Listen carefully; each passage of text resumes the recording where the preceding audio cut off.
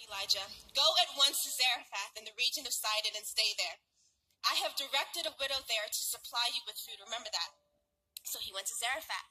When he came to the town gate, a widow was there gathering sticks. He called to her and asked, "Would you bring me a little water in a jar so I may have a drink?" And as she was going to get it, he called, and bring me, please, a piece of bread.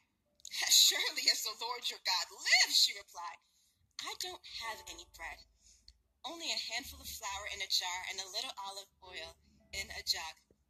I'm gathering a few sticks to take home and make a meal for myself and my son, that we may eat it and die." Elijah said to her, "Don't be afraid. Go home and do as you have said. But first, make me a small loaf of bread from what you have and bring it to me. And then make something for yourself and your son." You know, this text is it's sad. You're talking about a widow in dire situation, but this text is also very straight. You have the prophet of God, not just a false prophet, but you have the prophet Elijah asking this widow to give of her last. I mean, why would he ask her to do such a crazy, hard thing?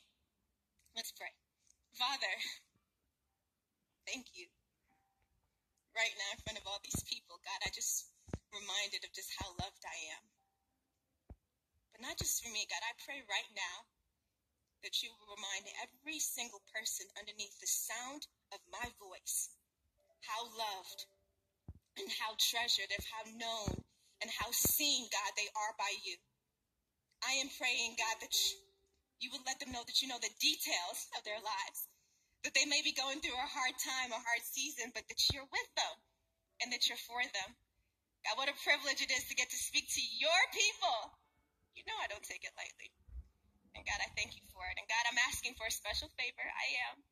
I pray with all the Mother's Day meals, Lord God, loaded with carbs and calories. I pray that you will remove those calories and that you will remove those carbs, but don't remove the taste. In Jesus' name, amen and amen. High five somebody. Tell them today's going to be good. I'll high five myself. Today is going to be good. Today